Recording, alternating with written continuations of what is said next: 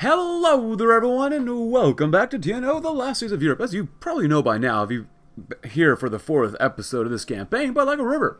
Report on the status of the CPC insurgency in eastern Yunnan and Jinan more generally to the Communist Party of China. Far from being defeated, it just began its insurgency in full force with Viet Minh and other back, and their presence has been noted in virtually all regions of Jinan, and Yunnan in particular.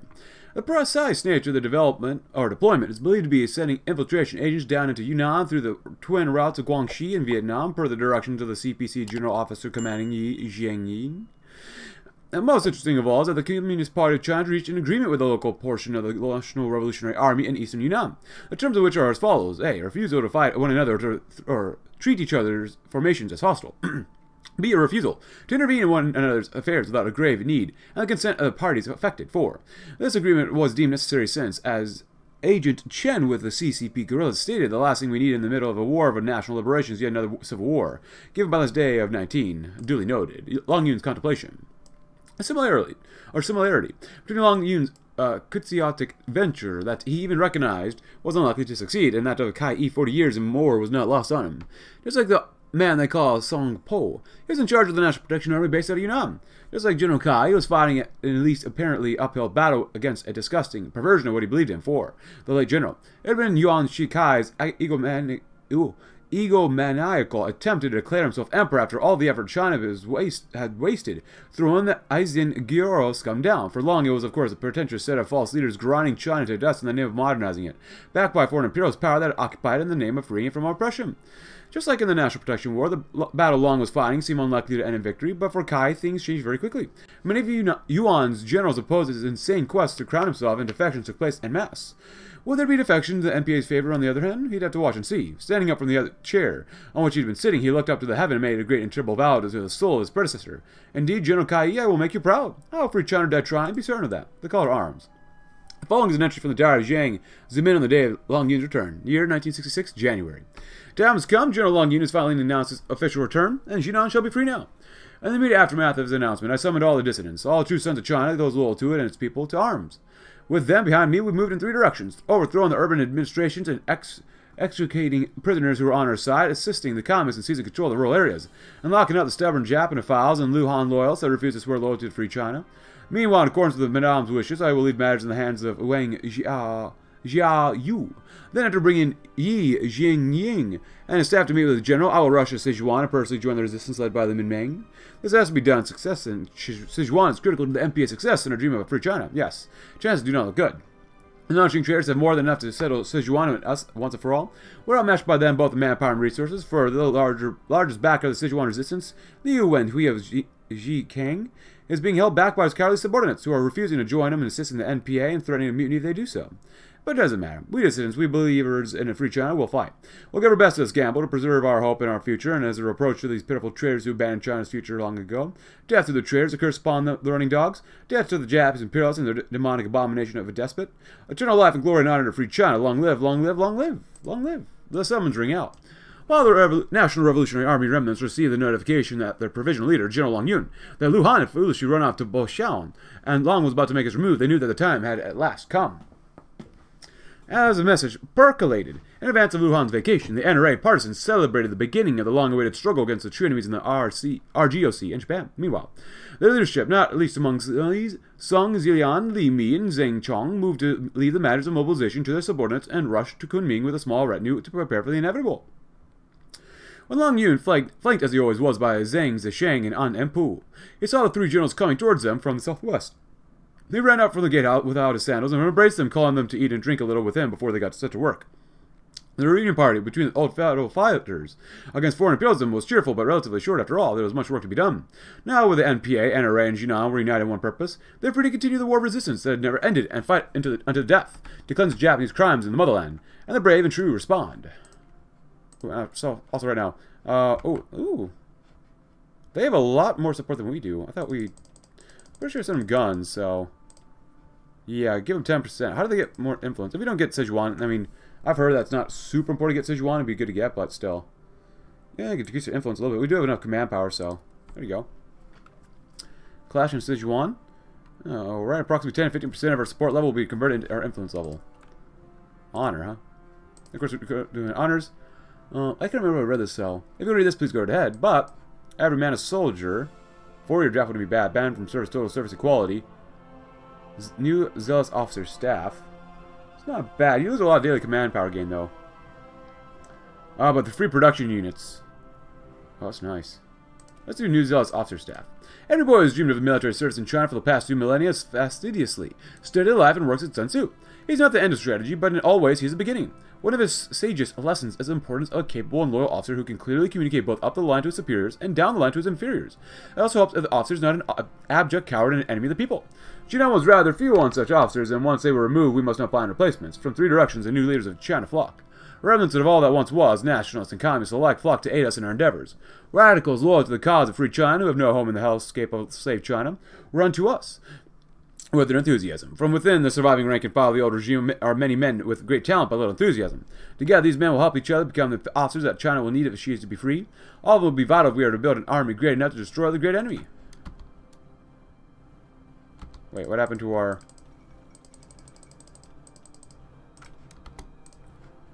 influence? Secret state. The NRA's first steps for liberating China has been taken as large swaths of rural Yunnan have been seized under the command of Zhang Zhang. Many small towns and villages have had their local governments purged of Japanese collaborators and replaced by NRA bureaucrats, and have been garrisoned by NRA soldiers.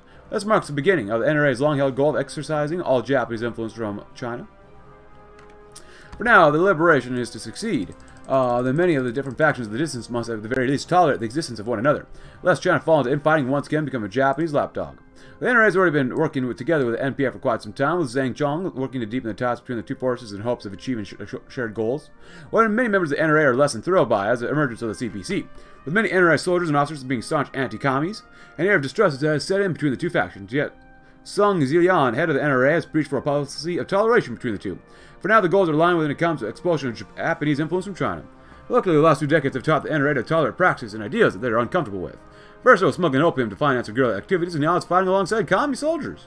In the end, they all know that one thing matters above all else, saving China. For anything, China, anything goes. Oh, we can invest political power too? Oh, we don't have political power, so... we meet again. Long Yun tried to steady his shaking hand while composing the letter, hoping that it would finally end the lack of contact with the communists that had lasted since the end of the war. Though his nerves made that incredibly difficult. Considering gaining their support would make or break the NPA's chances of defeating the traitors and indeed the Japanese themselves. However, just then there were 2 loud raps on the door to his office. "Come in," he accidentally shouted before restraining himself. Zhang Zimin walked in through the swinging door, followed by Yi Zhengying, Yang Dezi, and Yang Chengwu. And of course, in a single file. Sharply and quickly, they arrived at the long desk as quickly as they had processed that they had arrived. The governor was unable to hide his shock and amazement at their unexpected arrival, and it took him a few moments to speak. I didn't know any of you were coming. This is most unexpected. Yi shrugged. Well, even though your reporters in the NPA at large haven't been in direct contact with ourselves for nearly 20 years, this young man here has always got us connected. We came as soon as we heard the news last week. The others nodded in affirmation. Zhang placed a briefcase on Long's desk as Yi Zhengying spoke up. "It's good to see you again, Governor. 3 decades have felt like lifetimes given the circumstances." Long merely nodded, attempting to remain professional while later beyond compare and side. 15 minutes later, Zhang had pulled out a marked map from 1946 and spread it across the desk. The group, joined by several NPA members, huddled around the desk as Yang Dezi and Yang Chengwu described the situation and went over a detailed plan about the collaborationist attack Yunnan. One way or another, they all knew they would have to fight like heck to free China and to free the people. Without Chiang and Mao's bickering, the armies of the movements united as one, Nanjing would fall, and with the Japanese imposed slavery over China. Well, let's hope. Oh, nothing here. Okay. Industry management, nice. Honor's good. Of course, it's 66. I do want to make sure that we're good on gun stuff. We're still working on a lot of the gun stuff. Motorized would not be bad. It's not bad. Soft attack's not terrible to get to. Do we have enough soft attack? Ooh, get some more soft attack from the artillery. The war machine. Uniforms, boots, bullets, guns, gear. One after one, the factories are coming back to life, churning with renewed vigor. Every day the reports come in, production grows and grows and grows, ever faster, ever more irresponsible in the short term, but ever more obviously necessary. The needs of our army are infinite, yet our ability to supply it is almost vast. Women who once held their husbands at the village forge, repairing ancient tools with ancient methods, now run their own workshops, churning out mortars, rifles, machine guns. We know at least one village who has pooled the resources with the intent to build a tank. So it is victory that us, people of Yunnan and Guizhou, united in our struggles to sacrifice, shall pursue victory through labor, victory through diligence, victory upon the steady backs and flaming hearts of us all. Now, we'll read the front line in just a moment here, but let's get through some comments, shall we? Someone says, a comment to support the National Protection Army. Someone says, if you don't want the opposition to keep rising, you probably should have increased the garrisons, which is true. Someone says, Long Yun is still alive and he will get revenge. He will get revenge. So, and okay, someone says, do all the focuses and keep control of the government. Find the loyalty. Well, it is what it is. Fine. Front line. F6, Yiliang, we've been over this 10,000 times already, hissed Qian, right fingers clutching onto his sinking forehead. Nobody in the right mind in this office would go just to bomb F's nowhere and throw themselves in front of bullets. You wouldn't dare if you even cared about one bit about your own life. I care about what's happening right now on the ground. Liu felt his own voice booming across the desk, crashing upon his editor-in-chief, the creators. We're blowing up roads and pipes, the people left without a home to return to. This is war we're talking about, sir. War right at our doorsteps, and I just don't want to see why everyone here is acting like it's nothing. Because it is nothing, and you are throwing your life away for nothing. With a slam of the desk, Qian darted to his feet. Literally another month and I'll be over, Liu Yiliang. And I'll not let the whole new Sichuan daily get in trouble just because some moron wants to kill himself in the meantime. He grabbed and shook Liu by the collar. You ding-dongs know full well that Long Yun's dying to blow your brains out all over the cabin walls before you even take a step off the plane. How the heck are we supposed to explain to Nanjing people if we find you lying in a ditch? Tell them I chose this fate of my own. The voice poured out of Liu's mouth, unwavering. Perhaps, though, you'd want to keep the explanation for the men in NPA tomorrow. Chongqing could switch hands for all I know. I don't know about you, sir, but I refuse to turn a blind eye to the shifting tides of history. The grip loosened. For a few moments, silence filled the room before Qian, with a resigned sigh, capitulated. Warehouse is always open. He took out his pen. Go grab the films, that old camera of yours, anything you can take. You brought this upon yourself. Don't say I didn't warn you. With one more curt nod, the fighter turned around and stepped into battle. Wow, we got like no influence. Soldiers from bandits. The victory over the tax collectors had felt better than any drug. Wei and his bandits found themselves traveling from village to village, town to town, to attack government forces, to drive away any soldiers and bureaucrats and all manner of parasites. Each time they arrived, the reaction for the people was one of awe and gratitude. People invited them into their homes and thanked them and offered them food and shelter. Where they once been nuisances, they were now heroes. Perhaps the other men felt this too, the joy of this newfound purpose. Perhaps it was why the men allowed Wei to become their informal leader and had allowed him to move into northern Burma.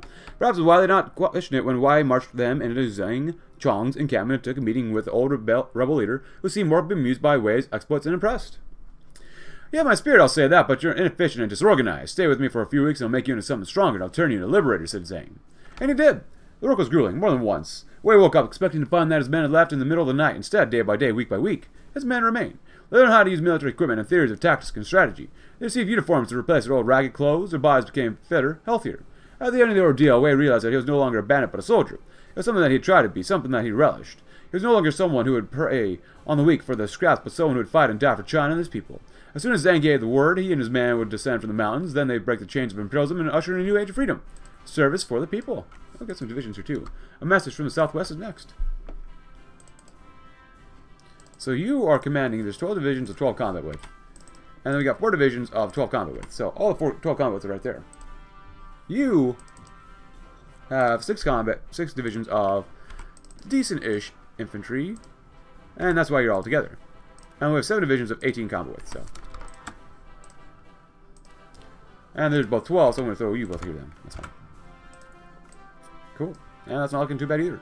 Hopefully get some better army professionals. But the messenger bowed before Ma Yuan and Jiang Jingguo. Generals, he said, his voice firm and excited, I bring you news. The southwestern provinces are at the edge of rebellion, and warfare has commenced among the mountains. The flap of the command tent was ajar, letting a single blade of light bleed into the room, casting shadows over the rugged and carpeted interior. Between Ma and Jiang was a small, low table. The cups of tea on it cast faint wisps of steam into the air. Ma Yuan grinned. War was Ma's family's natural occupation. 20 years of conventional guerrilla warfare has honed that love into a professional art. That's good news, he said, barely containing the excitement he felt at the news. The Ma's are in full support of the insurrection. Jiang's response, however, was more muted. Though he received the news with the same joy, his heart felt trepidation at the thought of joining the war outright at this stage. He looked at Ma Yuan. That's good, indeed good news, he said to the messenger, and you have done admirable work at crossing the deserts under full view of the Japanese. I am thankful, however. Clasping his hands, he sighed, I have matters of state to discuss with the General Ma. Leave us, if you please. The messenger bowed and turned to leave. I know what you're going to say, young Jiang, the Ma general said, regarding Jingguo with utter seriousness, but the Ma's are powerful. We rally the family. We can break through that dude Zhu Ji's lines and rendezvous with the insurrection. Give us the order and we will move heaven and earth to fulfill it. Jiang smirked, resisting the impulse to chuckle. I'll command no one in this army, General. You know this better than most, he said, putting his fingers on the low table as if to enunciate his words. However, I would like to exercise caution. We have fought the Japanese for 20 years, and to throw away our struggle for an uncertain chance of victory would demean the memory of the Generalissimo and those who died before him. Ma Yuan fell silent. Perhaps he stood up to leave through the flaps of the tent. I mean no insult to the memory of your father, but I think that it is best that we take action now. The Ma did not ride out their camps. Their soldiers did not march. Oh boy. Well, we're going to need a few people to march here and there, just so that we don't all die here, probably. And I'm probably going to struggle with this off-screen, but Li Shun, the old heavy-set man, walked the pass that came down from the mountains. As he continued on his way, spring's passing made its appearance, more evident by each in passing moment. The muddy roads with the dirt mixed with the melting snow, the budding short grass, and the shy pink blush of the cherry trees, blossoming or booming in the early spring breeze. The old man wore a robe weaved from flax, and below it he wore a cotton shirt and trousers. In his hands was a walking stick, and on his foot was a worn sandal made out of rope. On his shoulders he carried a burlap sack, provisions for the road ahead. The weather was warm, and although the wind still had the winter sting, he found the weather refreshing. Halfway to this destination, while the sun was still high, he sat beside spring trees. The grass was dry now, the dew evaporating in the heat. The old man unslung the burlap sack from his shoulders and ate the bread that his men had cooked for him. He watched the cherry blossoms flutter in the air, one brushed his cheek. Occasionally, a uniformed man on horseback would pass by him in silence. After finishing his food, he stood up. I don't think we need to do that, but whatever. Oh, when he arrived in Kunming, the sun was setting. He stopped by a cart bearing all kinds of baked goods and bought for himself a bean jam-filled bread. He strolled through the streets, taking in the city sights before setting himself down on a wooden bench at surface course due to rain and snow long ago. The Buddhist sages would pass through Kunming, whether they were Chinese, Indian, or Tibetan. The spires and pagodas of Kunming, ornate in the mixture of red and gold, gilded in the rose gold colors of the sky and sunset, cast long shadows on the ground like hands of a clock. And when he came back, he thought all this would burn. The stores, carts, pagodas, temples, and even the cherry blossom trees would be set afire before it all. There he would be, his figure casting a long shadow behind him. He whispered a voice lost in the night. If it all must be sacrificed for the freedom of 1,000 generations hence, I would not hesitate. Nice. Oh. Actually, this is still going up quite a bit. Functional administration with a streamlined bureaucracy is very strong. Still get some good political power. Nice. War machine, of course. Every man a soldier. Dai Bai was a miner. He saw his son once a week for 10 years. Han Guanyu was a truck driver. He used to be a school teacher, but with all the children and work, he had to find new employment. Li Zhen was a janitor in the Bureau of Public Appropriations. He used to run the Kunming Antiquarium Society from the office before the government of Luhan took it over. Now Bai Dong is a private first class who trains diligently in broad daylight every day. Han Guanyu is still a truck driver, but now he has his own unit of trucks beneath him, and once more he is a teacher. Li Zhen is a staff sergeant who uses his organizational ability to help set up new training camps all over southwest China. And in uniform, a man may be the most he can be. To fulfill your duties and fulfill your potential, your part in unshackling China forever from the demons that haunt her.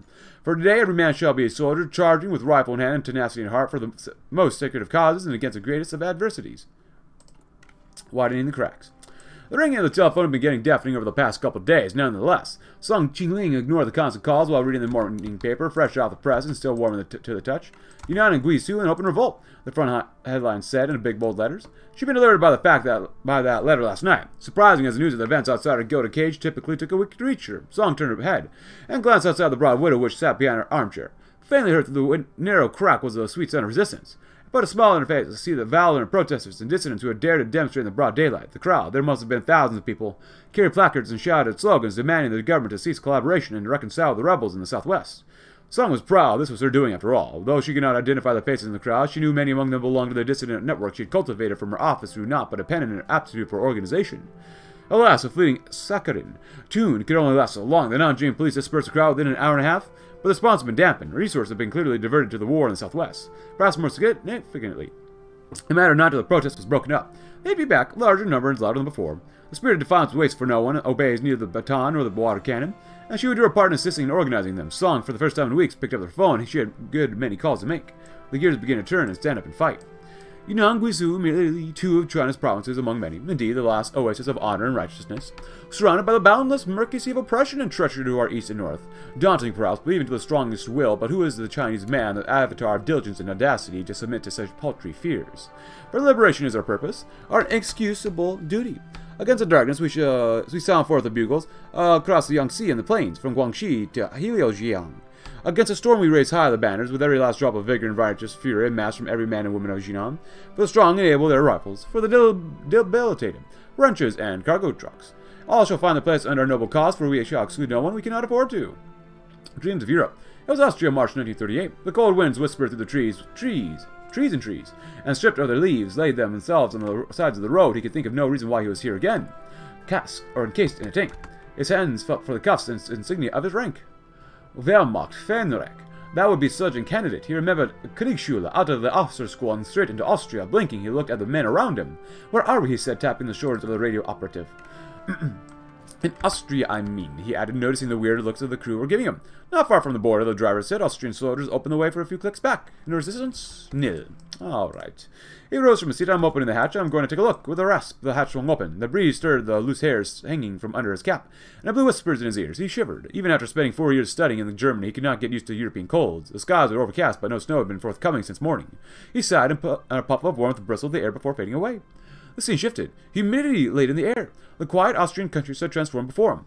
Bodies patted the ground, lying in pools of their own blood. His crews attempted to get him back into the tank, but their voices became lost as the breeze screeched with the screams of men and the rustling of shells. A hurricane formed ahead, shifting the sands of this place. A flue grain struck his eyes far ahead, and an anti-tank gun boomed. Its discharge slammed into his tank, and the roar rang, rang, rang. Zhang Weiguo opened his eyes and sat up. The prison bells were ringing. For some soldiers, wars do not end in peace. But the Chinese army unbowed. Long Yun is not born for war. Was not born. No one was. He was not raised to fight and die beneath the banner of his nation. Such, however, was the call of the times, and to his call he answered, standing in the hallowed halls of the Yunnan Military Academy. It's not talent that makes war, but discipline. China's lacked discipline for decades. In its place was a rotten shell barely hiding the blackened heart that Japan has secreted beneath or within her breast. We're not soft, we do not bend, we do not bow. We're China. May the Huns howl, may the barbarian babble, may the kamikaze blow itself upon the mountains of our home. The mountain does not bow, Long Yun does not bow. China shall never bow again. We've drilled and practiced and drilled. Once again, the courtyards of the southwest are full of marching men in columns and lines. See the banners, hear the drums, feel the war cries surround you, fill you, raise you up, as you witness the army trying to stretch on as far as the eye can see. Lose some population, but you get more division organization, which is going to be important. Navy organization probably doesn't really matter, honestly. Lose some recovery, but we get more attack and defense and planning speed and max planning, which is really good. And military professionals will begin to rapidly improve, which is what I'm really aiming here for. Oh, look at that. So you two are 12 combos, so come over here. And you guys are 15. Do we? I didn't make those. Yeah, I didn't make those divisions. Okay. You guys are 15. That's fine. At this point, I might actually do this instead. We might actually be able to guard the full border. And my hope is that they just start attacking like crazy, because obviously we're not going to be super well supplied, so. Conquer south of Germany. Do we have any more equipment? Oh, we need way more motorized. Oh, crap. That's not good. Yeah. Well, we definitely need those production units. Well, which one do you got? Dang it. So if I remember correctly, we will go to war very soon. Like, very soon. It's not bad. More production units down the traders.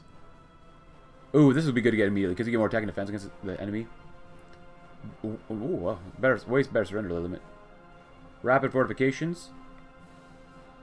Combat's going to be good. The fly on the cracked egg. A mountain people would be very good. Yeah, we'll probably go this way next. Never again. But then again, down with the traders is very good. Yeah, that's so good to get. So, the fly on the cracked egg. You should take a good look at this one. Li Jian by Cheng Hen burst into the office, still out of breath, with a scrawny man in a tattered suit of his grass. Effort tried to stake his way through the outpost 3 hours in a curfew, and even had the guts to run. And guess what? He flinged around his free right hand, and inside his grip was a fat stack of paper notes. Who knew that a tiny briefcase could fit 500,000 Japanese money in? Li Jiang felt his eyebrows raised. Intriguing. Now then, intruder. He leaned forward, his gaze locking with the tattered man. We do have to know who sent you here, what you plan to do, or we will find it necessary to put you in indefinite detention. Nanjing sent me. Was a blunt, almost spat-out answer. The money will go into our potential friends in your cities, barracks, armories, just to let the good people up there know that you no-gooders have been up to. The man smirked. Figured I'd tell you, since, well, I've come all the way here and have nothing to lose anyway. Any accomplices? I don't feel particularly compelled to inform a bunch of dead men walking. The smirk faded from the man's mouth, and instead a curious sullenness, but who knows? But know this, before we part ways, nothing good will come out from swimming against the tide of history. That's all we need to know. Cheng Hang, take this man away to the factories and report the confiscations to the treasury. The voice out of Zhang's mouth was routine monotone, yet once again currents were stirring within his mind. How many people have been compromised by Nanjing, or might be? How long till it's safe enough for the battle drums to roll? Regards, the twin iron fortresses named Yunnan and Guizhou stand impenetrable still in this. Zhang can always find a morsel of solace in. It's only for a little while longer. Increase support by 15. Offer partisans a few funds to help them operate effectively. Send weapons to partisans. Huh. Clash in Sichuan. Influence will depend. Yeah, fall between 5 respectively. Oh. Yeah, I don't know. Yeah, this point is probably too late for that, so it's fine, whatever. Loyalty. Complicit. I want to get that production used as fast as possible. That looks pretty good. That'll help us out quite a bunch. Bunch. Yeah. Complacent peasants. The millions of peasants on whom this little patch of soil rests are suffering. From the blood and sweat oozing from their skins, from Luhan's wicked schemes in the names of progress, and above all, from a hopeless drain of willpower from the distant matters, such as growing a spine and standing up against subjugation treachery. Our people suffer, for utter exhaustion has left them blind to their own virtues, but indeed virtues they are, still embedded within their beating hearts, courage, tenacity, fellowship in the face of catastrophe. Have it not been our peasants, after all, who rallied behind us as we took up arms against those raining havoc upon our motherland? Have it not been our peasants who once bestowed us tremendous strength and unity as people of Yunnan, the strength truly beyond compare all throughout the knowledge of China's history? Blind to their own virtues of peasants may be, we shall open their eyes once more by awakening them from their slumber or prying open their eyelids if we have to. Let a steady stream of education programs, propaganda, and punitive measures re-enliven our brethren to our purest of intentions and the truest of truths, that in the face of all devouring darkness our fight is their fight and our nation is their nation. I'm here just for the production units, but not really. What did you do in the war? Once again, we saw the maelstrom of Japanese savagery converge upon our borders, and we cried to our peasants and laborers to stand up and fight once. We had unadulterated faith in our own countrymen, and the commitment towards honor, dignity, and a common cause. But all we found was disappointment. We witnessed with our very eyes hundreds upon hundreds of our own brothers and sisters turning their backs on us, deserting us, failing or falling headfirst into the enemy's false-hearted embrace, isolated and facing insurmountable adversity on all fronts.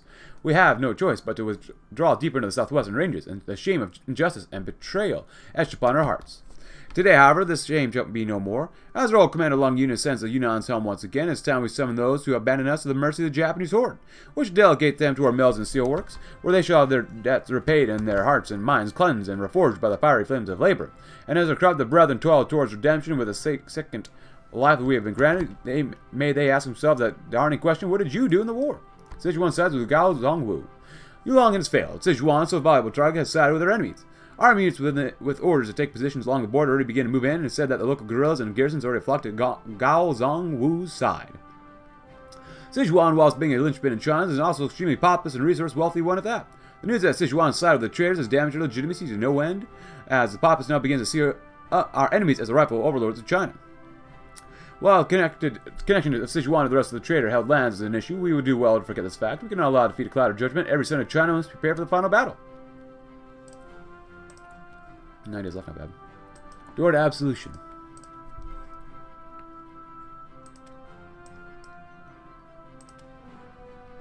Alright, so all that stuff is done. I do want to get down there eventually, but max building is a state. Game more factories. Factory output would be good. Do both of these. Door to absolution. Gao Zongwu, President of the Republic of China, negotiator, traitor, coward. Word after word flashed across Long Yun's mind as he sat under the flickering yellow lamplights, a blank sheet of paper before him and a fountain pen in his trembling hand. What unparalleled power this title, this dog tag, have bestowed upon him. Let a single stroke of his pen erect another monstrous instrument of blood and sweat from the ground, and 100 living, breathing Chinese bodies be sacrificed on the altar and hurled into its howling furnaces, and then 100 more, yet then 100 more, all in the name of progress of a brighter future for eons to come. Yet no mountain of hollow rhetoric, no cascade of smelting iron shall wash away who the almighty president truly is, a docile, brainless mutt, drooling at whatever his dogmasters dangle in front of him and happily licking their buttocks. His prized modernizations are but a gilded cage, a venture upon shoddy foundations, and the freedom and prosperity that is promised to follow, rotten delusion, a lie.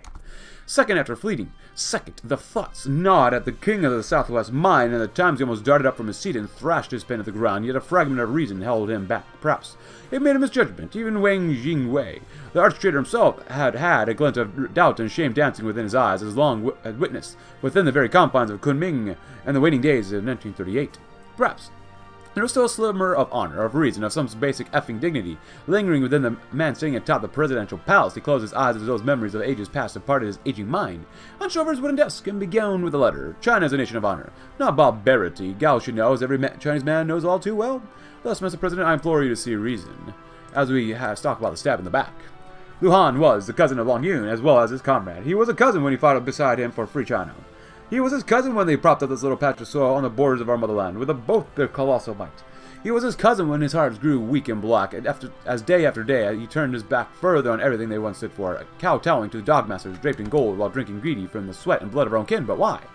What could have driven him, let alone millions and millions more littered across all of China, into this bottomless chasm of unrepentant slavery, this decadence? And as the king of the southwest pondered and pondered, the truth came to him. Treachery isn't born out of nothingness, it lies within the mind of the average man. It sleeps within our officer corps and our rank and file, and there's never too much to do to cleanse Yunnan of its stench. To this end, we have no choice but to gather what few men we could trust to serve as our eyes and ears, to burrow themselves in mailposts and phone lines, and nip whatever signals of treachery we could find in the bud. Better be safe than let the knife plunge into our hearts again. Seal, Long Yun. This is your final chance to surrender. Immediately, Long's temples throbbed with pain. Spineless dogs. He should have seen it coming. You have foolishly turned your flimsy rifle towards the rightful government of China. Rightful, he smirked. The one true claimant to Sun Yat-sen's legacy. Indeed, when all you have to do is to giddily leech off of his slogans without thinking twice. Do the starving peasants and limpering laborers know their meaning? Do you? Should you continue with their delusional military expeditions, your hands will be washed red with the blood of thousands. Sure, even if China's bid for her own freedom screams bloodshed to you. What about your dogmaster's happy little adventure decades ago? What about Nanjing, about those northeastern provinces? What about all those scars the savages have etched into our motherland? Are you not forgetting something? China is a strong growing nation. It is our nation in a common home, including yourself. Do not in your rashness destroy what we hold dear, and yet winds howl and houses creak and groan. Those impoverished and emaciated litter and congest the streets, crying out to those who have forsaken them. If this is your idea of prosperity, your idea of everything we've supposed to hold dear, then I want no part of it. China wants no part of it. You have 3 days to respond. Anything other than total and unconditional surrender will be treated as an act of war. To peace, Gao Zhongwu, president of... The king of the southwest tore the paper to shreds and grabbed hold of his fountain pen. So be it. That might wants an answer. He'll give it to him. Yunnan will fight. China will fight until every single one of those traitors is wiped off the face of this earth. No. But give it a rest. The morning dew collect upon the blades of grass, the darkened sky early dawn, accompanied by the earthy odor of the nearby forested hills, had become a staple of Han Liu Zong's mornings. He witnessed farmers packing produce on simple wooden carts and carried them in baskets woven with straw, the chirping of the birds being the only thing he could hear aside from the cacophony of wheels grazing against gravel. He took one final breath of air before retrieving his bicycle. He had a long journey ahead of him. Traveling to Nanjing was no cakewalk. There was no ordinary delivery, however. It was not a routine order or report, but instead issued directly from the highest echelons of power in Kunming. He dared not to fathom what such a letter contained, and why it would be delivered to the doorsteps of the enemy. He could no longer stall anymore. Looking towards the color of the sky, he was probably already behind schedule. He grabbed his satchel and woolen coat, waving farewell to the passing elders as he paddled east, his hair fluttering in the wind. There was no doubt the journey would be harsh, but if it was this important, he would have to endure it. Across the plains and hills. Ligia. From the cliffs and rags and crags of the mountains of Yunnan. The outside world seemed remote at best. The villages that clung to the forested foothills were no more than specks of dust to human eye, wavering in the heat waves of southern Chinese summer. Trees bloomed with lush intensity, teeming with verdant leaves that seemed to catch and reflect the sun's brilliance far away in the distance. A column of smoke flickered. A hot and humid wind heaved with heavy sighs as it cut across the foliage, grasslands, and pastures, slamming, diverting as it met the high walls of the village houses. Through his father's binoculars, Li Yuan observed the world. A son of a partisan, he and his family had first ascended the mountains as the National Revolutionary Army scattered before the Japanese advance. Having spent his boyhood here, hiding in the ravines and caverns of Yunnan's rugged western landscape, he had grown to become a deeply inquisitive young man. From his perch, he could look south and see Burma, or swing east to gaze upon Laos. On a good day, the diaphanous mists that covered the fields, his field of view, would come unwrapped, revealing a land so strange yet so unfamiliar. Or so familiar, rich in sights and scenes, yet none of them could compare to the view of the China to the east and north. This, as he recalled his father saying, a callous and weather-beaten hand on his boy's shoulders, is our land. This is your land. 5 days ago, the general had issued an order. They would finally come down to the mountains. Lee's chest pounded like war drums at the thought. They would hide no longer. They would fight. He closed his eyes and listened to the beating of his heart. And with every thump, their homeland beckons. The Liberation Army gathers. It was astonishing that Lee's comrades had managed to gather in the same place. He looked out from left to right in the meeting halls, seeing the ragged mountain soldiers turned guerrillas that was the exiled KMT Remnant Army, hailing from Burma. The self-volunteer forces belonging to the almost extinguished Chinese Communist Party, hailing from the interior of Vietnam, and the neighboring Indo-Chinese nations, plus various insurgent groups sprawled all over the southeastern peripheries of China. They kept close to their own little respective groups, but the fact that they had gathered at all filled Lee's heart with a dull sense of hope. Long Yun's speech had motivated them all into action, his actions had motivated them into speeches. They spoke loudly about the liberation of their massive home nation, from the Republican Chinese collaborator state to the west or vast industrialized cities of Manchuria and the semi-independent cliques in between. I felt with a certain pride I hadn't felt in decades. Li walked himself out of the meeting hall, opening up one of the side doors in the valley that surrounded it. Being only a minor officer in his guerrilla group, his presence was appreciated rather than required. He stared out across the valley. It was jam-packed with camouflaged camps, bikes, motorcycles, cars, and trucks with little streams of men flowing between it all. They would fight for China's honor and for the ultimate repulsion of the Japanese menace. They would not forsake the countrymen for a second longer. The hope of a generation. The remaining power of the insurgents outside Yunnan will determine how much strength they can offer us. Sealed. Long Yu, this is your final chance to surrender. Oh yeah. Immediately. Yeah. Immediately, his temples throbbed with pain. Spineless dogs. He should have seen it coming. Yep. And I read this one earlier. So, if you want to read this again, please go right ahead. So. Well, winds howl and creak and houses creak and all that good stuff. Very nice. I remember I did read this one before we faded and faded up, but we didn't do stab in the backs of it. Public trials. Justice across millennia, the ultimate pursuit of the Chinese people. Heavenly justice gazes upon all earth, governing all that thrives and mediating that disrupts, and what the heavens fail to arbitrate falls upon the mortal judge among mortal men. Such is what has been engraved into our soul, and what all descendants of the Yellow River put their utmost faith in, the judge and the scrolls of law within his hands. And who else shall be judged but the king of the southwest himself? He is once more ascended above his brothers and sisters he held so dear. Now his sternly look upon him again. Let those who committed sin against China under the heavens be judged under the heavens, no matter shackled or at large, and let Long Yun, rightful and supreme judge of the southwest, deliver his final verdict. Who shall live to atone, and who shall redeem themselves only in death? Meeting your heroes. Oh, look at that. The National Revolutionary Army's 60th Corps entwined itself so much into the culture and legacy of Yunnan that every citizen in the nation could recite at least one of their exploits, as they fought their way across the vast Chinese nation. It was this group that Long Yun had dedicated so much to, and yet, despite all brilliant achievements, the wider war was lost. When Li caught wind that the corpse was being reborn, this time under the National Protection Army, he immediately signed up. Some of his men were far too old to have any business fighting another war, so the Corps set out on a recruitment campaign that eventually reached Li's village. Despite some of the older soldiers retiring, it was rumored that Long Yun himself would be leading the unit into battle as a commander-in-chief. That excited Li to no end. It was only now, on the eve of joining his soon-to-be comrades, did Li feel afraid. He sat on the back of the flatbed truck with a few other recruits, tailing the end of a convoy. The engine already given out a couple times, and the rest of the convoy had seen it prudent to continue driving after the second faltering. Now, night had truly descended over the valley, the flatbed slowly crawled down. He thought his heart would give out when he first heard it. Every kid from Yunnan could recite the song, but that they had heard so many times, this time he heard it from the throats that the song was actually about the 60th Corps. At first he could only hear the rhythm, the words of a jumble of incomprehensible jargon, but as the flatbed rounded the bend, Li could hear both the song and the men singing it. We're from the great place of Yunnan uprising, across Kyushu and Hunan, march to the battlefield to repel invaders, brothers dedicate their flesh, strive for the nation's emancipation, to protect the glory that is all left for us, to victory. Daggers Dawn.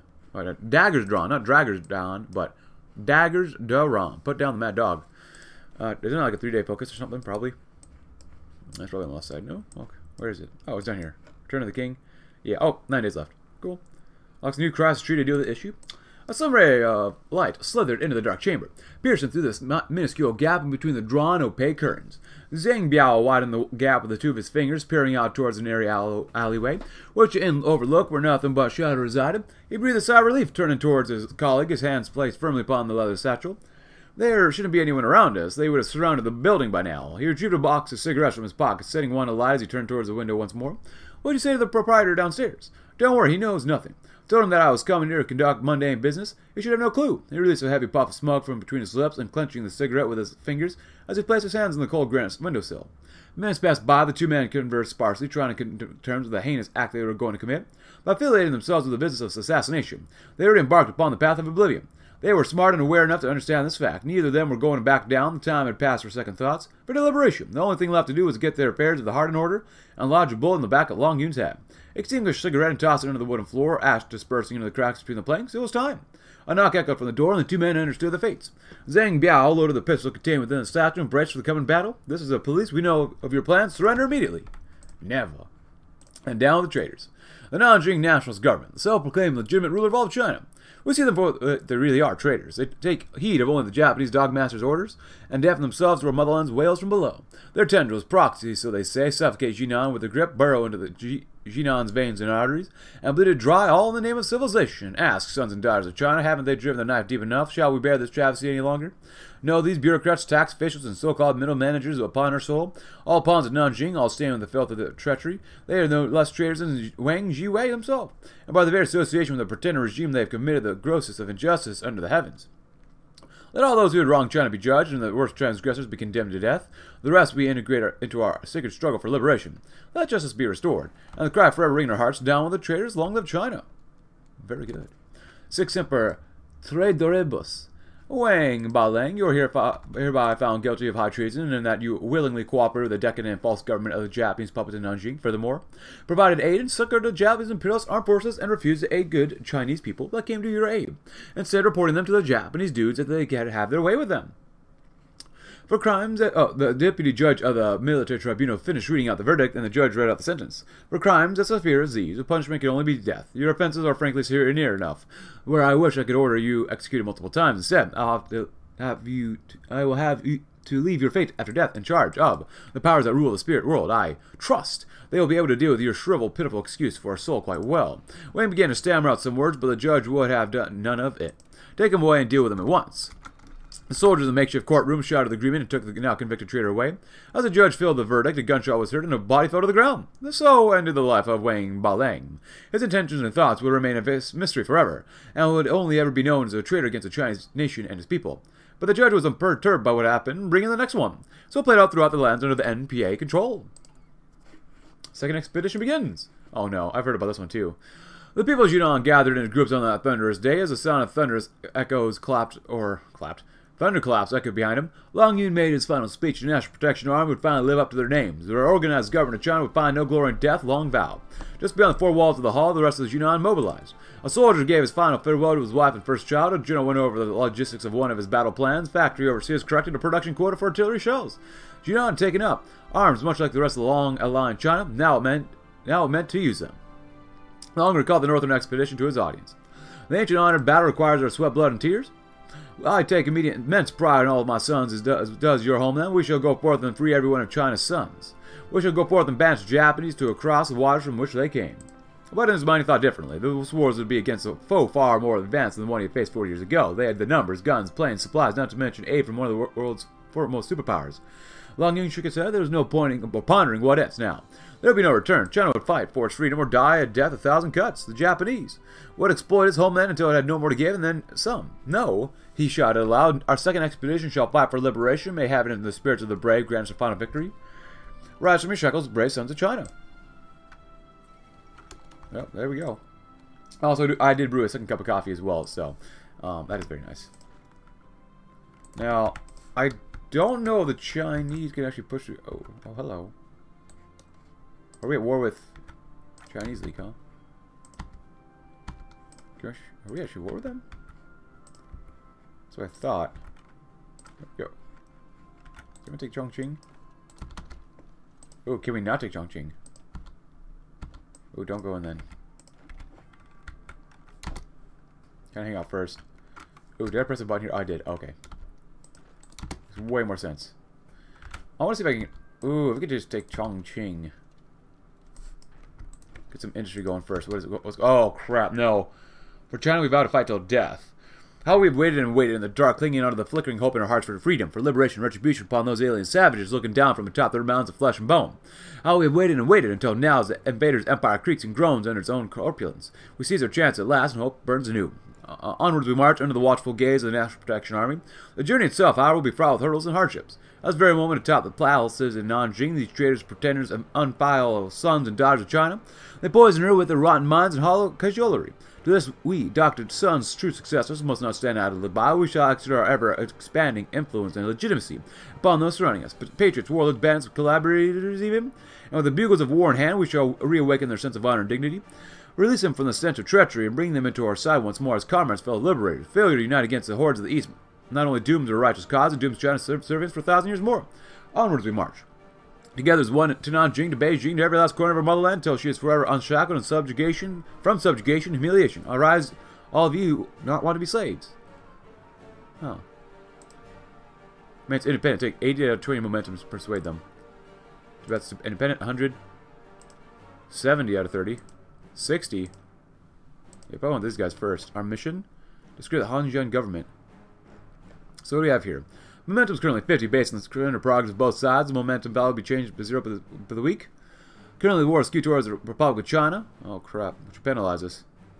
Momentum is modified with surrender progress of the nations. If NPA takes advantage, the momentum war will skew rightward.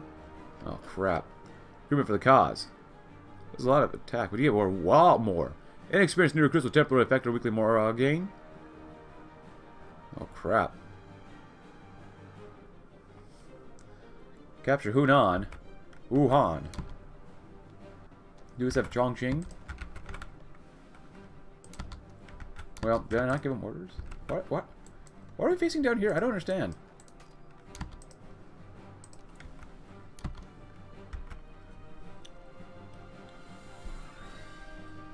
I know the goal is to just encircle and destroy, but...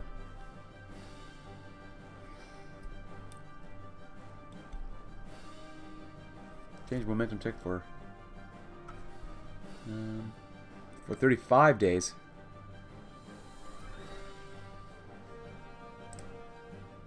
Try that one, maybe. The fate of the king's cousin. When the NPA force announced to the public that he would be brought from Kunming to his own home, Zhaotong, for a public trial, Lu Han realized what would happen and reassigned himself to his death. Surely, after all the terrible but unnecessary things he had done to them in the name of the Nanjing government, they would kill him painfully and then go after his family. To his surprise, that was not the case. Instead, they held him in his palatial house in Kunming. When asked the commander of the guards appointed to watch him, he said, "General Long ordered us to keep you under house arrest." What a joke, Lu thought. Should have made more sense that as he heard. Long would just let the soldiers do what they wanted. Was this actual sympathy for our necessary show of familial kindness to placate the people? It mattered not in any case. What mattered was that his cousin, who had always fought back to back with him for 20 years, had stabbed him in the back. All the work Lu Han had put in developing Yunnan was being poured out like the water for a suicidal crusade to liberate China, bringing all the blood and tears that Lu and Yunnan had shed for nothing. Was that really all the respect Long had for all of Lu's years of reluctant rule? Surely it would be better for him to die than face such a horrible ending. Long Yun would regret everything, Lu knew. Soon he would taste the horror and barbarism of the Japanese dogs like he had in Zhujiu and Chongqing all years ago. He finally realized that Gao's path is the only way to save China, even though it might cost his life to understand it. Now I can only hope for the best, that either Gao would defeat the insurgency before it's too late, or stop the Japanese devil's intervention, or that his mad cousin Kitsiatic eventually would somehow succeed despite the odds. New lands. We've finally broken into China, and the false China propped up by the Japanese to slowly leach the blood from our people. After recent victory, we've reached a part of China from their hands and into our grasp, free of the imprisonment once more. It is but one victory of many, the first in a long line, yet things are not as they should be. When it came upon them, we heard the cheering, of course, the cries of liberation free to wail once again, but what we truly heard was those who did not cheer. Those Japanophile traitors and Nanjing sycophants who would spit at the taste of freedom and hinder our efforts in the hope that we're crawling back to their masters in Japan and dooming China once more. And those who do not care and carry no fire in their hearts, nor the will to struggle. These are only some of the drugs of sickness drug into China, self-defeating swamp bogging us down and dragging us further from victory. This cannot carry on so long as these forces continue to be. They'll only hinder the liberation movement's surge to freedom. If we're to succeed, we must show them that there is another way. We shall gather up those loyal from the integral lands we hold dear and put them to the work on the task of integrating and molding our new lands into true members of the United Front. Alongside this, we will handle local administration, implement what measures we need when we need it, and look out for those new citizens all the rest of the time. We'll show them we're not their enemy. We'll put an effort into treating them not as subjects but as their people, sparking inspiration into them to cast aside their previous notions and join our cause here, no doubt, and eventually in all of our new lands that we take. It shall only grow larger and larger until the sparks we light have erupted into a wave of flaming spirit, uniting the Chinese spirit to fight on against the collaborators and the rising sun. The work begins now. Gains its organized movement. Oh, crap. To win the war, we must handle the conquered states properly. Start interacting with the controlled states either via the selected GUI or the China map GUI. I'm not going to touch that. It's really bad for us. Down with the traders, of course. Tenacity.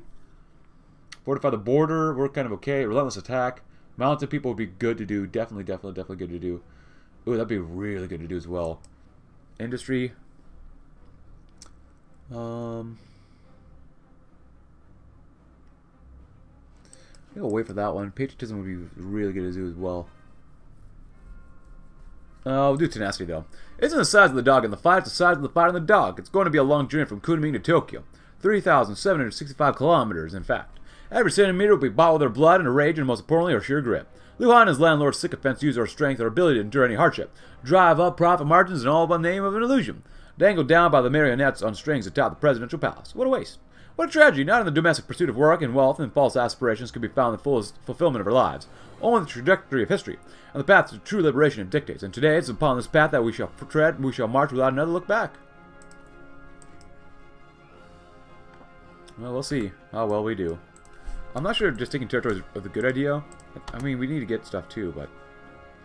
I want to encircle them, but I don't think we'll be able to do that much because they can still move through enemy territory, but acquiring contemplation and advancing political situations. Cao Jiang Yu did not get much sleep as he would prefer to have gotten. Getting the letters to all the necessary couriers was difficult, and that was for the ones with an easy-to-find address. How the heck does a man get a letter securely to a farm with no formal address in Sichuan? Still, they were gone. It wasn't even a guard anymore, but a regular servant to Zhang, except with a worse salary.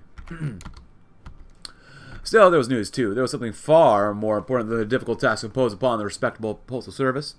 A massive rebellion swept the lands with fire and blood and guns, and singed edges around Yunnan spread more and more wildfire, trapping entire provinces of China in the heat of fiery war and the light towards the common victory. News? Zhang read Cao's face more than he read his letters at this point. It was infuriating, and Cao was reminded for the 60th time that how much day he wished he was paid more. Rebellion. Yunnan's been taken by rebels and is spreading, and the Empire's not very pleased by the changes in circumstances. Oh, and do you have any idea of the composition of the rebellion? Zhang talks as if he knew nothing about it. A very obvious lie, but one he can be called out on which it was the best kind of lie. Communists, nationalists, bandits, peasants, anyone really. Everyone's following Long Yun's call. Zhang smirks. So our government is being beaten back by bandits? I don't think our soldiers are much stronger than the merchants they've played upon. So what do you make of it? Zhang smiled and lied? I'm not sure. That's what I do every day. I'm not sure. I have no opinion about all political matters and wars and stuff. Oh god, no, of course not. Why would I have an opinion? Is it really my place to have an opinion like that? No, I don't know.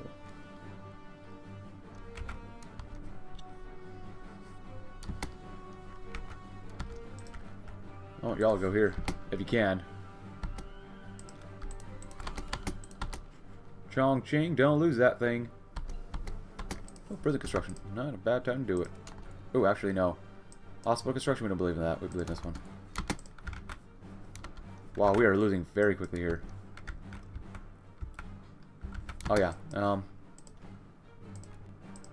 Obviously, I should be attacking with mostly the good units, but I want to see if we can just take as much territory as possible first. Alright, so I do know we're going to need a couple spare divisions in reserve eventually, but I'll also really get more political power, more attacking defense, that's good. Tenacity. Actually, what's their legitimacy like? Oh, wow. Yeah, that's really good. Boomer Road Revived. That's still bad to have. Road to Prosperity. New Zealous offices. Yeah. That's not bad, yeah. I like that a lot, actually. Legitimacy. 3 production units. That's not bad. Fortify the border. Mountain people. 3,000 years of China's dynasties could barely keep the Southwest under control. We are a mountain people, used to hardship. From the cruelty of nature and our fellow men alike, we are tough, cunning, and determined. This natural predisposition will be honed to a fine edge and driven into the neck of the Hanjian. Mountain troops, trained at high altitudes and hardened by the brutality of their everyday lives. Our greatest recruits have greater stamina, better survival skills, and more inured to the difficulties than the battle-hardened veterans of weaker nations. We endure now, we shall destroy. Resilience shall be a shield with which we shall pair the spear of ferocity. We are a mountain, unmovable. And we're an avalanche, unstoppable. Yeah, they're definitely pulling out more soldiers here. We've lost 2,000. Oh, we've lost quite a few more, haven't we? Oh, crap, come on. Help them out if you can.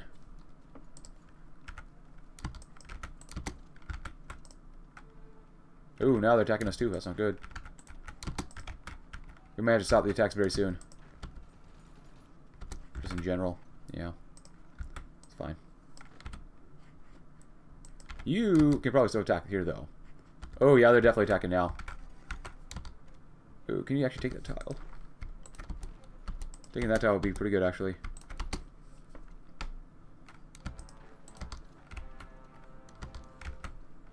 Nice. Go and wrap those territories up as well. Yeah, don't worry about attacking right now.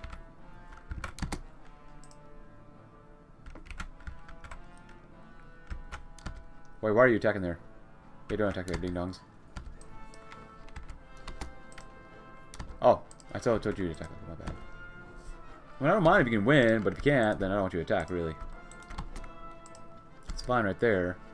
I literally told you to stop attacking. Why do you keep attacking? Why are you wasting lives? I paused it. How many times do I need to pause it? What the heck? At least we got that tile. That's nice. Peace conference is over. Oh, now they're really attacking there, huh? It's fine. Nice. Good, get that wrapped up. That'd be great.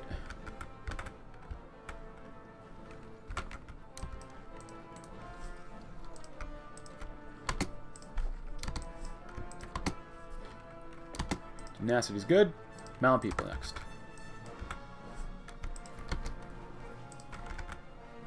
Ooh, don't lose too much yet. I think the goal is now just kind of defend on the line and then pull out some of the good soldiers and then push from there. Don't worry about it. Don't worry about it. Just hold. There we go. We can do that, but we probably want to wait. Hit and run tactics first? Yeah. They say bandits are the bane of Yunnan's existence. They rob, they bribe, they strain Luhan's security personnel, often to the breaking point. Indeed, chaos and degradation often follows in their wake, but as long as Yun realizes more and more from his encounters with those unlawful men, perhaps there exists a peculiar kind of valor in the dealings. After all, bandits never fight a battle they can't win. They strike and flee from in two places unseen. They always have a backup plan. Let us copy the bandit at the tactical level, or units shall move quickly, striking from positions of strength and returning before the enemy can get their boots on. Bandit chiefs have been conscripted straight from the prisons to become petty officers, teach the conventionally minded army how to fight unconventionally. It may be dishonorable in the eyes of some, but if we win, it'll all be worth it. And oh, which one do we want to use? Xun Tuang? No. Basic inf. I'll use the basic inf. Actually, you know what? If anything, we'll probably duplicate it.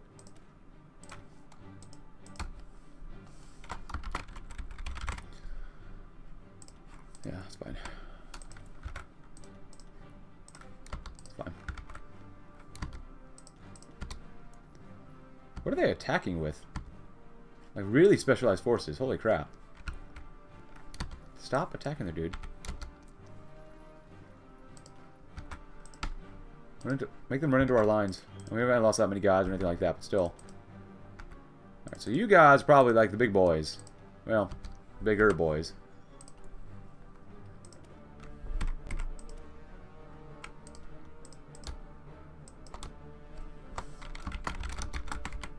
Best infantry. There we go. Because we got a little bit of time. We could probably get a little more Army XP racing too. We have 27 combo with logistics. With that. You are these specialists. We'll send half you guys out into a different field composition. Under this guy. You here? No? Okay. Just 6. That's fine. Think there? Nope. That's fine. Best inf. Because we go bing, bong, boom. Maybe. Hey, if you want to be a better industrial expertise, please go right ahead. Nice.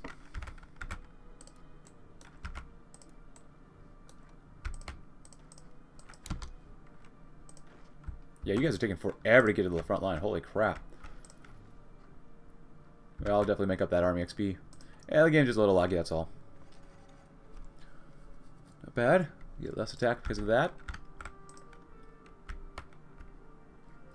Those guys get on the line first. Give us a little bit of time. I don't know if there's really any time limit we need. Oh, it's actually going down now. That sucks. Mountain people will be very good. Oh, that's pretty good too. Very nice. Hit and run tactics, yes please. Fortify the border. Because we didn't want to get down here too. Well, the coal and iron we exported in such horrific quantities now being put to better use. Some of our mines are unnecessary now that we don't sell our lifeblood for petty gold from foreign devils. That has left some 2 to 100,000 men and women with experience in mining and quarrying with nothing to do. Fortunately, Long Yun provides. With such a large, not to mention skilled workforce, we began an ambitious project of fortification along the border. Bunkers, trenches, underground networks to connect remote mountain holds. Beneath the mountains and the mist where once we dug greedily can now dig with purpose. In the words of bunker coordinator Meow Mai, we're a drill bit. The enemy is a stray finger. When the metal hits the meat, we'll be ready. Why are they not attacking? What's wrong with y'all? Secrets revealed. The reports lay across Long Yun's desk, a hard-scrabbled array of information that had been slowly leaking in for a while now. Ever since his war of national liberation began, the opposing reorganized government has been failing. Their army weak just as the king of Southwest had predicted. Optimism had been flying high for a quick advance, and these reports come crawling in as if to smother such hopes. It began as murmurs. Then evolved into scatter reports, and now has matured to the hard communication from his generals. The reorganized government has begun fielding certain elite soldiers, ones that far outshine any other on the battlefield, friend or foe, well-disciplined, well-armed, and with an unyielding fighting spirit, determined to the last to destroy their foe. They were not men from the IJA, nor top-of-the-line foreign mercenaries. They were assuredly Chinese. They may well have the will to be a true opponent of the Liberation Front, and the generals all reported that as each day goes by, they only grow in number. A secret army, and yet the war had been going so well before. A string of victories against the collaborating scum. Doubt stirred within Long Yun as he rubbed his temples. Had he been deceived? If so, it was by Gao. Gao Zhongwu was a severed head of the dragon that Japan impaled on a stick and hailed as China. A coward who willingly sold his nation to the emperor in Tokyo. He wouldn't rule out a cheap trick, but for what reason? Highly trained secret army practically burrowing from the ground in Nanjing. Had he been planning to fight? If not against him, then against his overlord? Long Yun shot to his feet, the sheer adrenaline of such an idea seeming to force him to action. No, he said out loud, only to himself. Gao Zongwu was a traitor to his country, and far too spineless to consider going against his master. He had sent these elites to fight the Liberation Front after all. He had no sympathy for his own countrymen fighting for freedom, and that alone would seal his fate. Let his elite force come. They were only the next in line. If we cannot destroy them, we will never destroy that which the Japanese will throw at us, and then it will be China that is destroyed instead. Our triumph or demise, whichever comes first. I'm very surprised they don't want to actually attack. Because these guys are decked out with all sorts of equipment. Like, it's ridiculous.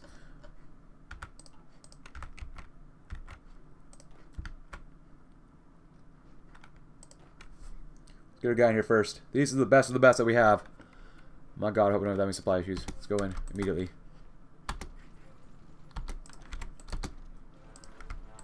Nice. Can't run tactics? Good. Fortify the border. Not one step back. It's the universally acknowledged truth of the war that most casualties are reflected in the pursuit of the fleeing foe. To ensure we minimize losses, save loyalists' lives, and better spend our resources. Long Yun declared that we shall never run away again. In fortifications and in the line of battle, we are creating a special agency. A veteran from the old Gun 36th Division, Pai Hushan, is settled in the southwest. He recounts how the 36th was used as a blocking unit in the Battle of Nanjing in 1937. Employing this tactic with dedicated blocking units behind the front line, ready to fire anyone who retreats without orders, will ensure our men to stay in the fight and bring the enemy to their knees. It will also ensure that if the front line is eliminated, there will be an entrenched and fanatical second line to meet the exhausted attackers. Nice. Oh, look at that. Nice. Defense and organization. Offensive would be nice, but we don't have tanks. Lots of flag which would be nice, but there you go. Even more organization, plus 15 and more defense. Nice. Awesome, awesome, awesome, awesome. Makes us way stronger, hopefully. Nice. Alright, so you guys keep where you're at. Let them deploy wherever they want. Actually, send half you guys here immediately anyways. Send them all here. Because then we'll attack here too and circle and destroy. If possible. Oh, they want to attack. Okay. We're okay with that. Oh, hold. You go in there anyways. Because you're going to immediately turn and face that direction. And we'll get some extra support too. And... boom. You go in. Circle and destroy. Peace has been brought to Vietnam. Well, that's nice. What is this? L? Current legitimacy is 3.46. Conquest and warlord bonuses. Modified every week. Warlord total war momentum. Our caps of 4, which can be increased further through recognized and acknowledged by potential allies. This is morale, which is 0, which sucks. Right now, momentum's not bad. Invitation to the United Front. Change in war momentum. Change by 1.75. Okay. Well. It would take 60 momentum. Well, what's our momentum now? Well, I guess it is 63. Yeah, probably want to invite them. That's probably the thing we want to do.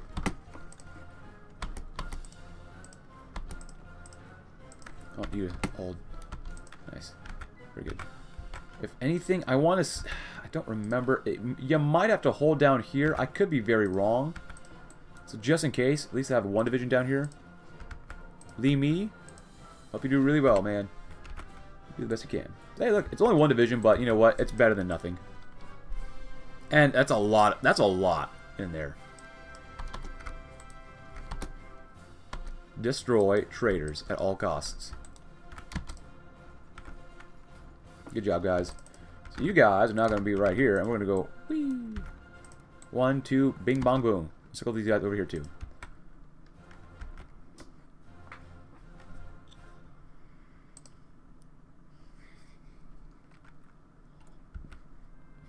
There we go.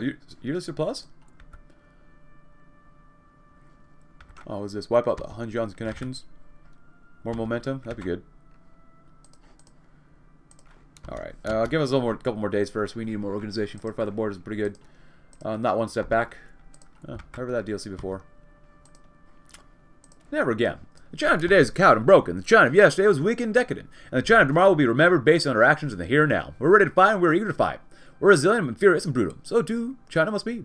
The National Protection Army's mission has been crystal clear from the beginning. To forever dispel the tenebrous mist of the century of humiliation, and to forever save our beloved homeland from the savage talons of imperialism, Japanese or otherwise. They all know that China will never be invaded again, that China will never be beaten again, that China will never be insulted again. While we draw a breath, never again. Oh, they want to attack? That's fine with me. See if you can do anything there. I'll support the attack you guys go into. Support it. Nice. Which ones are a staff officer panel? Relentless assault. Force attack. It's not bad.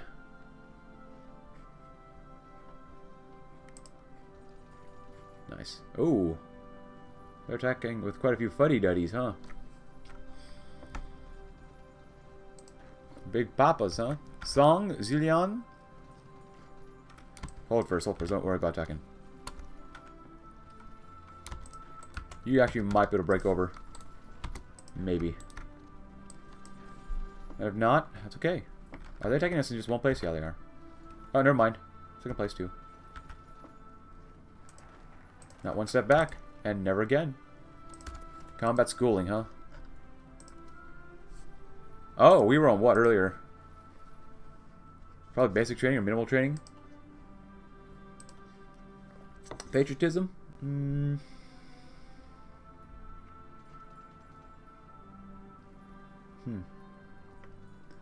Well, maybe industry.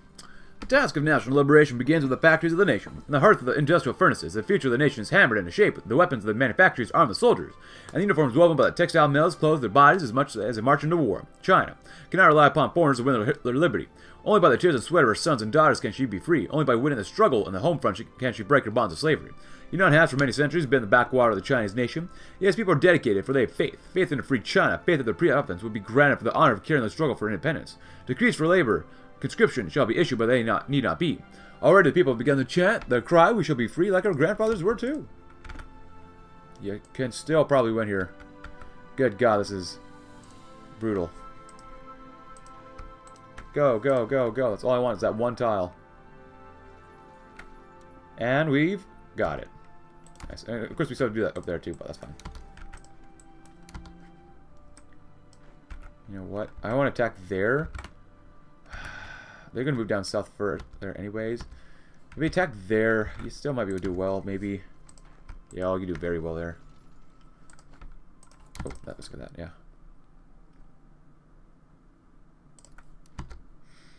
Will they join us? Oh, momentum's not bad.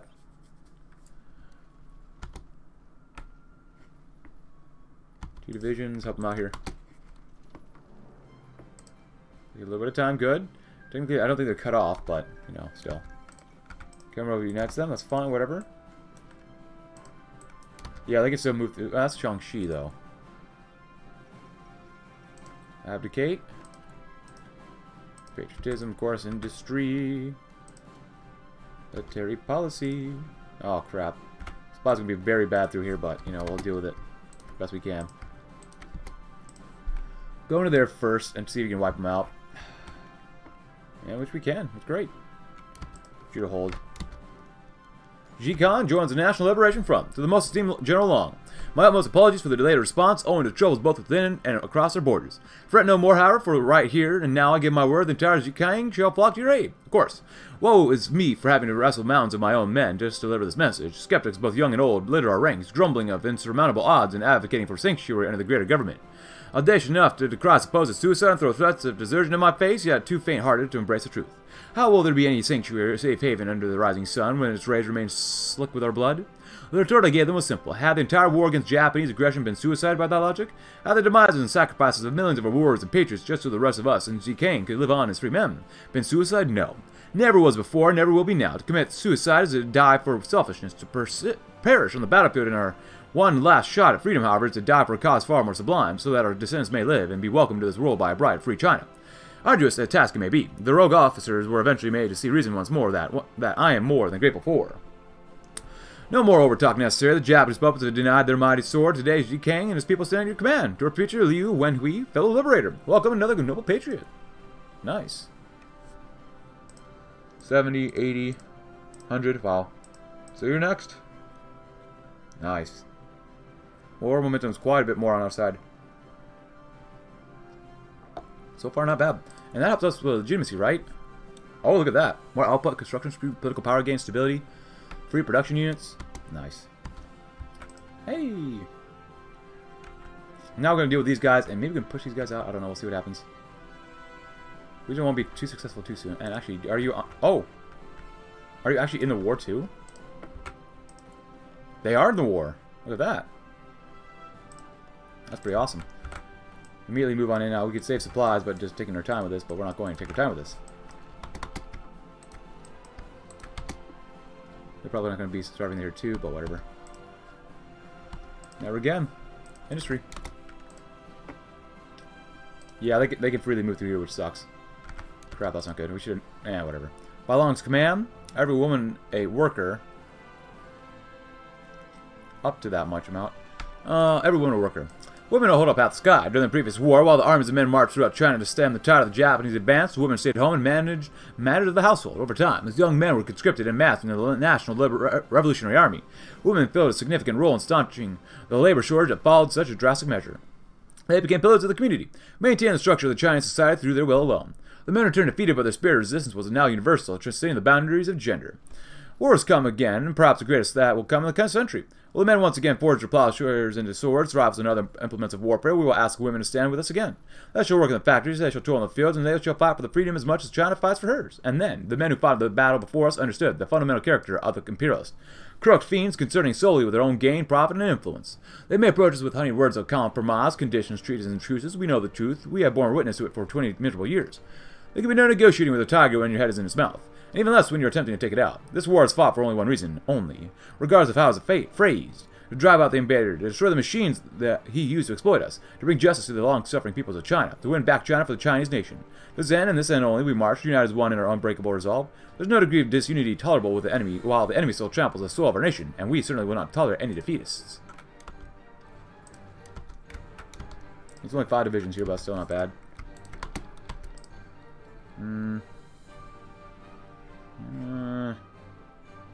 That's more cost. I'm gonna say no for now.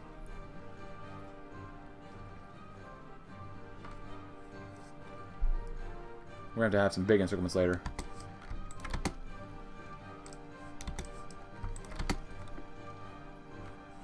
Crush and kill. Completely bombarding them on all sides. Traitors to the cause. You know what we could do? How many? 1, 2, 3, 4. That's alright. Well, let's push them out of here for now.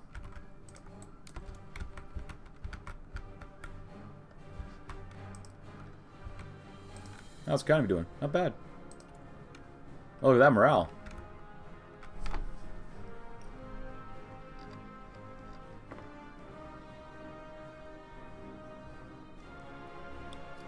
$18.85. Not bad. 20.52. Nice. What's that one first? Alright. So let's help take these guys out immediately. It's fine.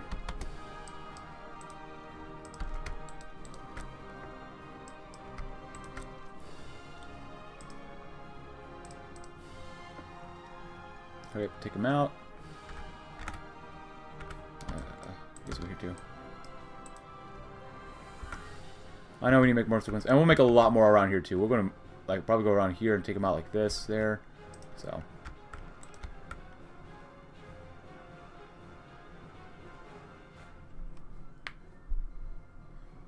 Peace conference. Is it Muscovine again? Might be.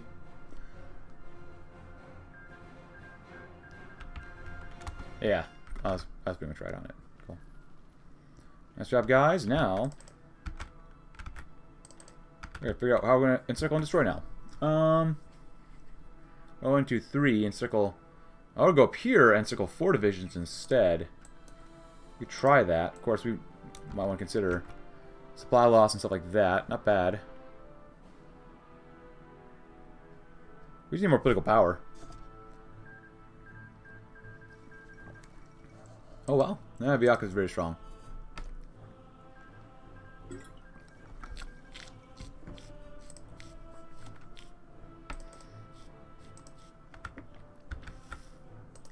Up to 39 divisions, up to 40. We actually have quite a few, which is really nice.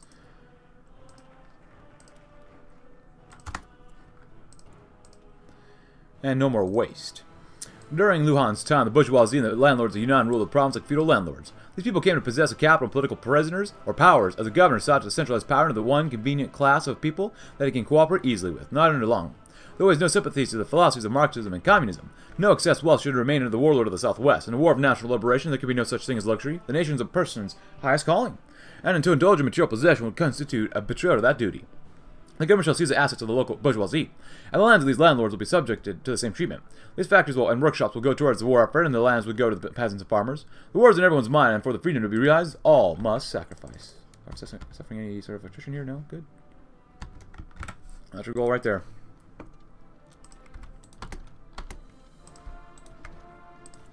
How much equipment do we have? We're not doing bad, actually. You guys are 18 combo width, which is standard. We just need more divisions, probably, in the end. Come attack us, boys. Because then, after that, I want you to go there. Oh, you are attacking us. Nice.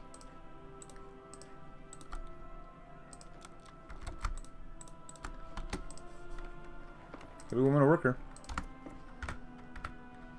Nice.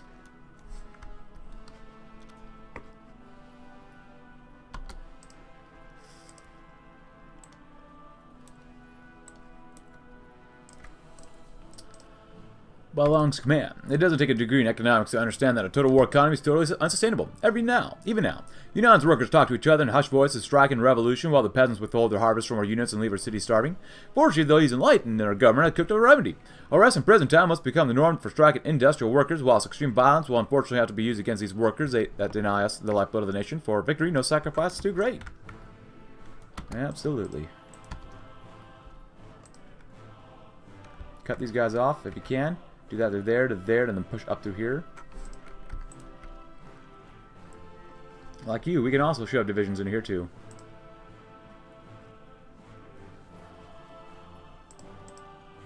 If I have to, I'll force it. Force it.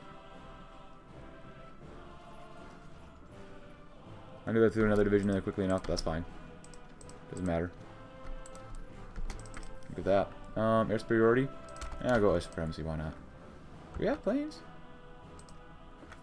I have a few planes here and there. Not much. Really not much at all. But I'd rather have them than not.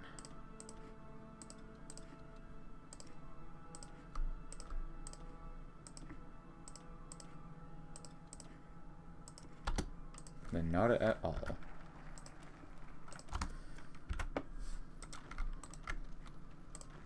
There we go. Nice. I see how they're doing it.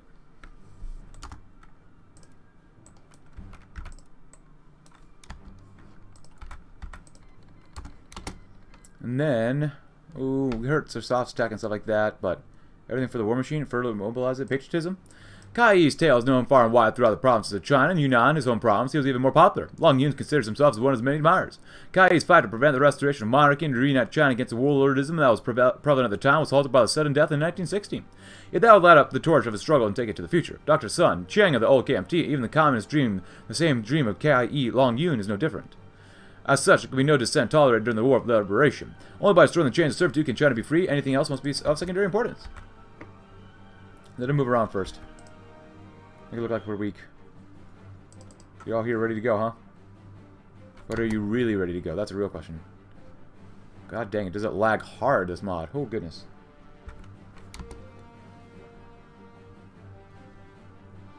We have two divisions there. Let them attack us. Let them attack us. It's fine. I didn't even focus on that stuff anyways, whatever. Let that division move through first. Let those divisions move. Alright.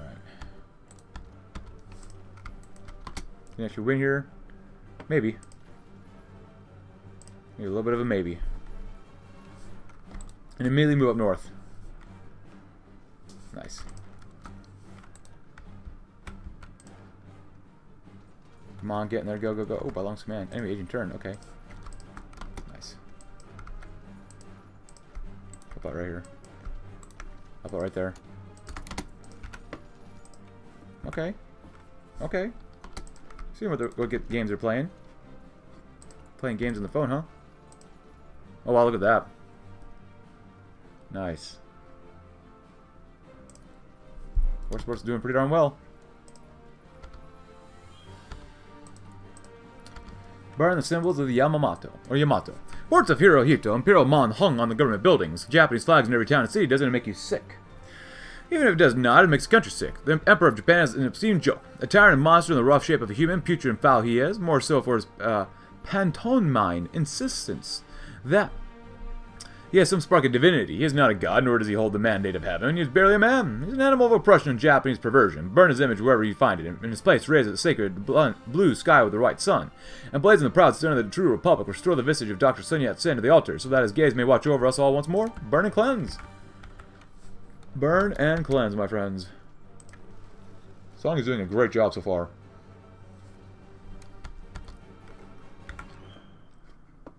Come on, capture them. I want to get at least 2 divisions encircled there.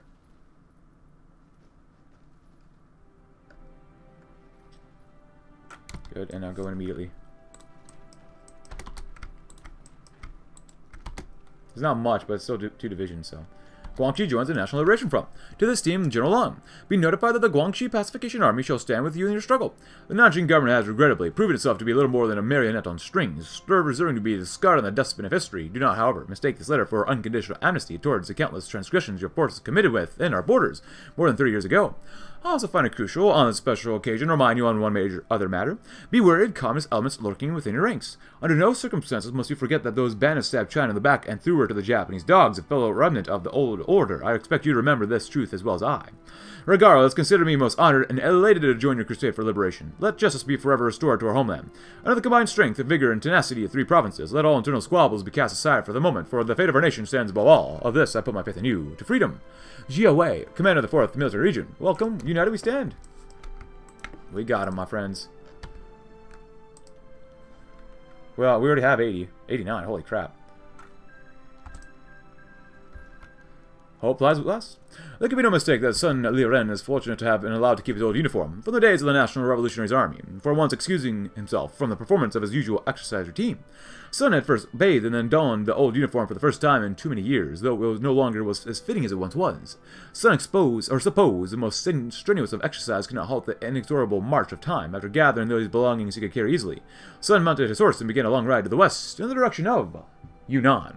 Yunnan was a proud province and now the center of a great insurrection that aimed to throw out the Japanese and reclaim China, under the leadership of the always clever warlord Long Yun. Old as Sun might be getting along.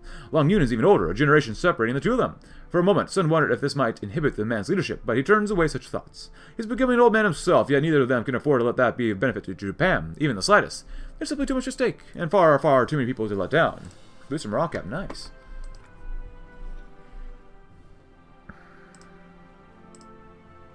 Oh, wow. Oh, I forgot about this.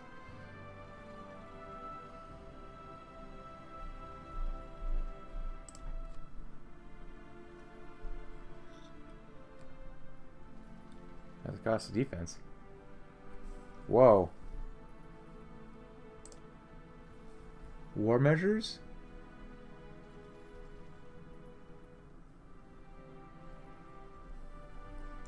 Compared to opponent, one of the superpowers of the world, the NPA is weak. To stand a chance against the rising sun, we need to utilize China's potential to its fullest. As our army enforces its military control throughout the country, the militarization level of the state will determine the amount of resources dedicated to the warfare. High militarization will improve military status rated at the cost of legitimacy. Militarization level also determines the effectiveness of the state's war measures. The higher the militarization level, the less costly and more effective our actions will be.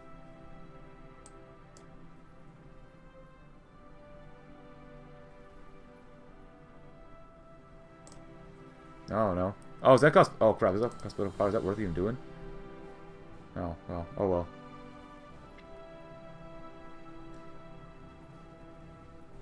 Also neutral. Whoa.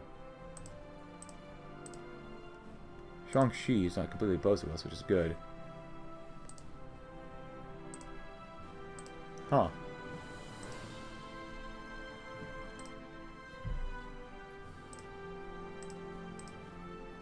Okay, well, we'll see.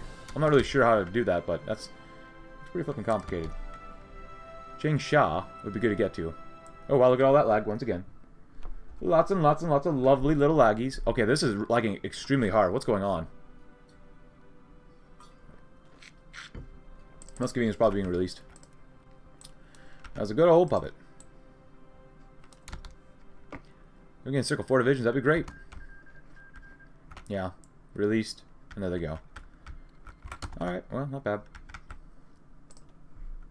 Got 142,000. Like nothing for China.